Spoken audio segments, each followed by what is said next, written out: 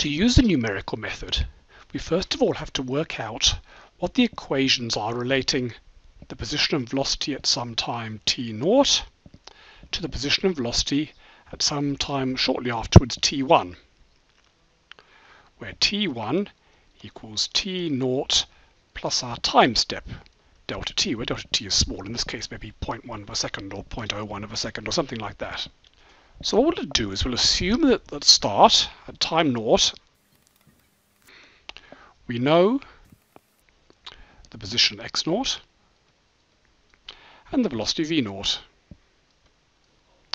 The question then is, what are the new positions and velocity at the end of this time step? I want a fairly simple equation for that. It doesn't have to be perfectly accurate because a time step is pretty short. It just has to be accurate enough for a short time step.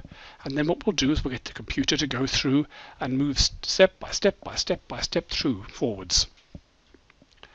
So, starting off at t0, and we know x0 and v0, the first thing to do is to calculate the acceleration. Now we've got our falling person.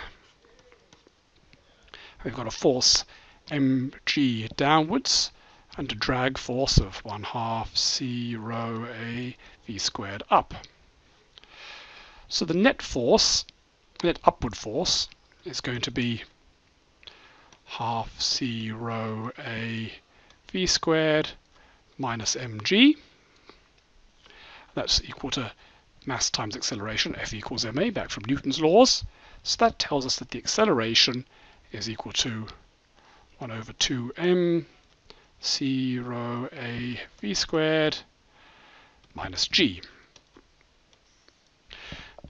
Now if we put in for the velocity at the start of our time step, that gives us acceleration at the start of our time step. And the assumption we're going to make is that the acceleration doesn't change significantly during that time step, which is pretty plausible if the time step is very small.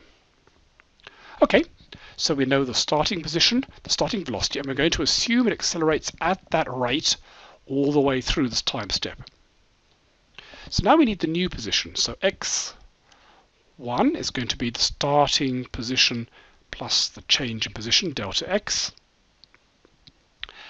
And what's delta x? Well, this is motion under constant acceleration. We've done this before. We use the equation s equals ut plus 1/2 at squared.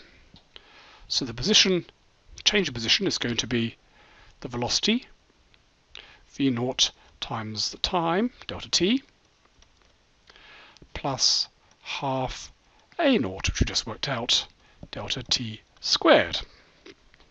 Okay? How about the velocity? The velocity at the end is going to be the velocity of the start plus the change in velocity, delta v, and delta v, the change in velocity, is just going to be the acceleration times the time. That's the definition of acceleration. If you remember, acceleration is how much the velocity changes per unit time. So just multiply it by the unit time and you've got the change in velocity. So that's all we have to do. We've got three equations. t1 equals t0 plus delta t. We need to pick a delta t, one that's going to be short enough to give us an accurate answer. We'll come back a bit later to how you do that in a sensible way. And you've got the start of your time step, the position and velocity. And then you can calculate the acceleration, feed that into these two equations, and then you get the position, time and velocity at the end of the time step. And then repeat. You've now got a new position and velocity, which means you calculate a new acceleration. And using the new acceleration, you can go to t2, x2, v2, and then t3, x3, v3, and so on, step by step, and calculate what's going on. So now let's show you how to do that.